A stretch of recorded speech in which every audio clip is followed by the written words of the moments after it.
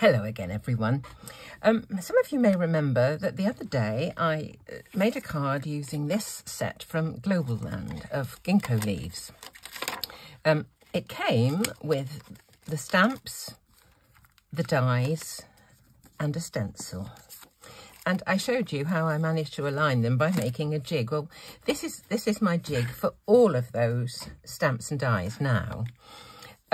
This is quite a hefty piece of cardstock. It's about 300 GSM, I think. I normally use my silk weave linen, which is about 250. So it is a bit more robust. So that's my jig. Today, I thought I would make a card using the same process, but I thought after I'd done the video that, you know, there's an easier way of doing this. And I did put that easier way in the description because the video was uploaded by then. But I was doing it as I was kind of I just thought about it and I started the video started the video straight away. So today I want to do the same thing. I'm now keeping this jig with the set in a little packet, so they're all together. If ever I need them, I've got them. One commenter said to me that if you make a die into a stencil, you can just then put your die through the stencil. I can't do that with this because this stencil is actually bigger. No, it's smaller than the, let me get this right. The stencil,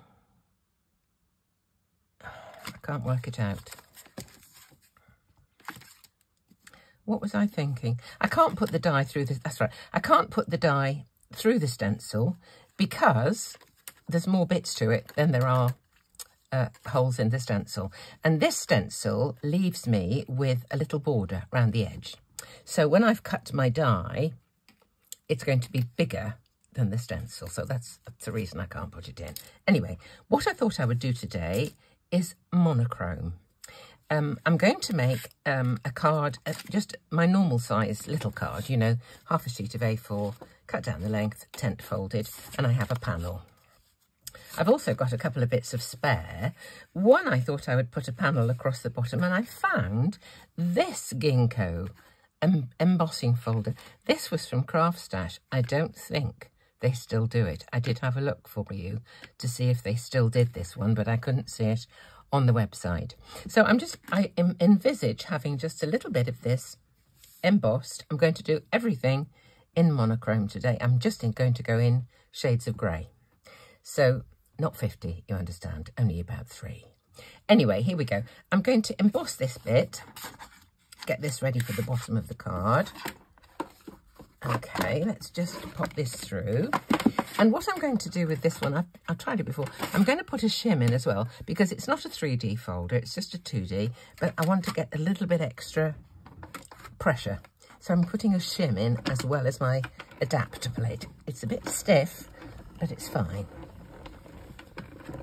There we go. So this is going to be for my panel at the bottom. I'm going to use part of that. Can you see that? It's really pretty. Just for the panel at the bottom. I'll be cutting that down. Next, I want to do my die cutting of the one of these that I'm going to use. And I'm going to use this one, which is a slightly smaller one than the one I used in the other video. It's so pretty. And this one, the stamp for this, has got lovely lines on that little tiddly bit there. So I'm just going to cut this out. I can find the plate. This will do.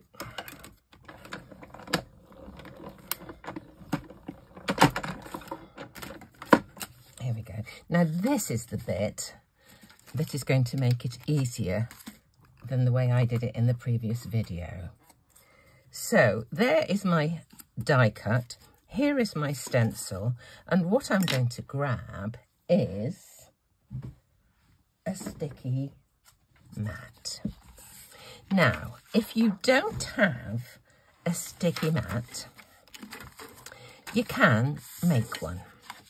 You can use any piece of acetate, and if you have some of this stuff, which I think is so useful, it's a stick and spray from Crafter's Companion, and it is a reproducible, can't say it, repositionable adhesive. I use this to refresh the carrier sheets for my silhouette portrait. I use it for sometimes keeping a stencil down while I'm doing something, particularly if it's an intricate one. I'll just spray a little on and then put it down onto my paper and spray through. But if you've got some of this, you can make yourself a sticky mat. Just get a piece of acetate, a piece of packaging, something like one of these. One of these was a container for some dyes or something. Just cut out a piece, spray it, let it dry, and you've got yourself a sticky mat. So that's just kind of by the by, but here's one of my sticky mats. So what I'm going to do is this, put my die cut down on there, then, oh, that's not the right thing. Gosh, getting carried away. Here is my stencil, and I can easily see this, not all that faffing around like I did yesterday or whenever it was, to get this, the stencil and the die cut aligned. Now, when you look through this, you probably can't see it clearly, but there is a little bit of the die cut that is masked by the stencil, so it'll have a little white edge all the way round. That's just great. That's what I want, really, let's face it. So these are my colours. I've got Lost Shadow, Hickory Smoke and Black Soot.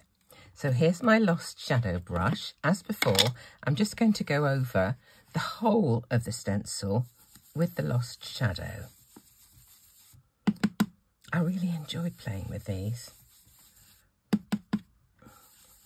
And this really is just kind of an update on the previous video. To show how I've made a jig for every single thing, and I can just keep that with the set. Okay, that was my Lost Shadow. Next one is Hickory Smoke. My next shade darker. Now this is not going to go all over. This is just going to go in on some of the places. I'm trying to get it kind of towards the middle.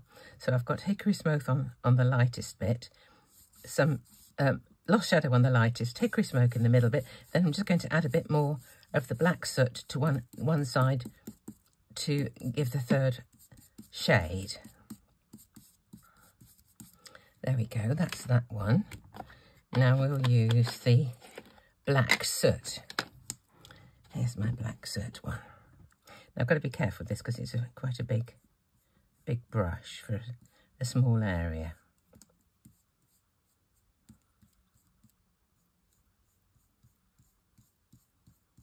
There we go. Holding my breath. Okay.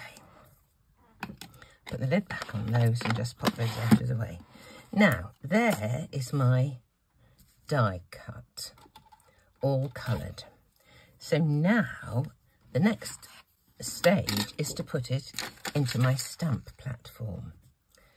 That's the sheet for my sticky mat. Here's my stamp platform. Okay. Here's my jig. This is the one I'm going to be using. Just put down a magnet. Here is my stamp. I'm going to arrange my stamp carefully into that space. And as I did with some of, when I was doing some sentiments this way in a video long ago, if you're not sure, you can always put a piece of plain paper behind and just see, or a piece of paper just of your die cut, just to make sure that you are exactly where you want it. I'm hoping that I'm going to be in the right place. Now, what I would like to do with this, which is a little bit different, is to emboss the veining in silver. So I'm going to give it a quick burst with my heat tool, just to make sure that the embossing powder doesn't stick to any damp Oxide ink.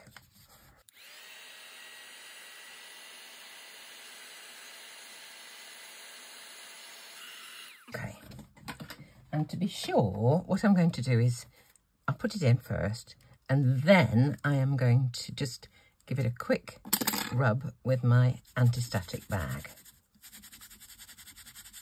So hopefully it is absolutely dry. So now I'm going to ink my stamp up with Versamark.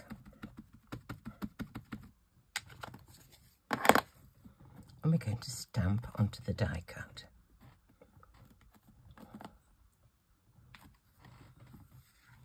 I'm going to an art lecture this morning with my friends. I'm hoping I get this sorted in time.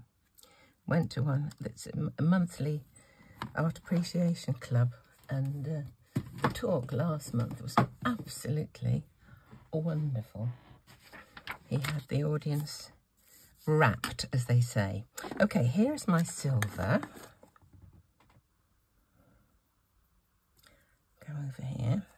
I can't think what the talk today is about, I'm afraid. Now I'm being very careful because I don't want to dislodge any of the embossing powder that is on the actual Versamark. I want to get rid of the stuff that's not, but I want to keep the stuff that's in Versamark on. I'm just going to carefully move this to one side because I don't want to let go of this because I've got it in my tweezers so that I'm just avoiding the embossing powder. So here I go. I'm just going to set this.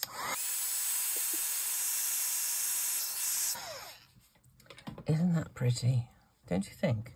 So I think this, I can put this away now.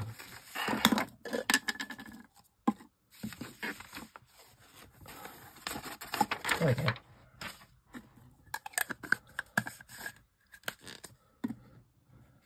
Just cut this down.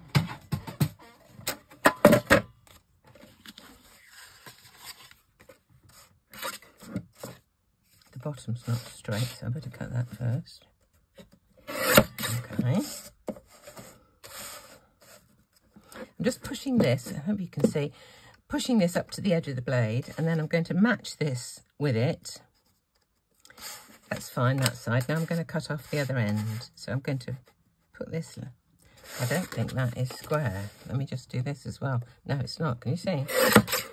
It was just an offcut. Should have straightened that up before I started. Okay, get that level with the side of the blade. Match this side here. And just cut. Okie dokie. Right, all my bits are over there. This is all ready to stick on. I may decide to put a little, do I want a little ribbon on that? I think I might.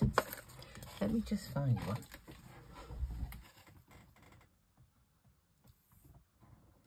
I think this might do. Tried to colour it right there, look, didn't I? Let's just see.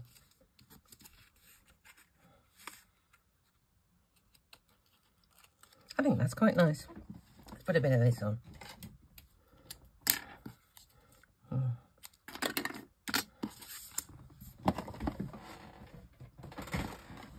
Right. Which side do I want this? I want that way. I sometimes use them the other direction, debossed, so let's put this ribbon on.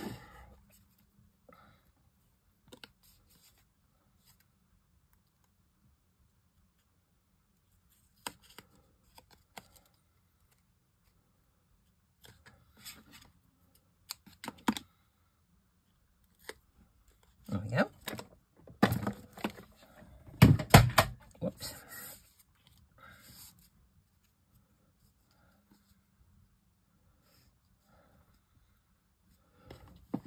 Here's my card front. And I just need a simple sentiment. I really rather like that. So this was very short and sweet, but I think it was just to refine a little the technique from the previous tutorial for these particular stamps and dies and stencil, etc. But an embossed thank you, or with sympathy, or whatever, I think in silver as well, will make it, you know, quite a pretty little card. Very, very clean and simple, but kind of, that's me. Anyway, hopefully I think I've got it done in time. So have a lovely day. I did notice today that my numbers were down. I kind of watched them go down by about 6 while I was just looking at comments.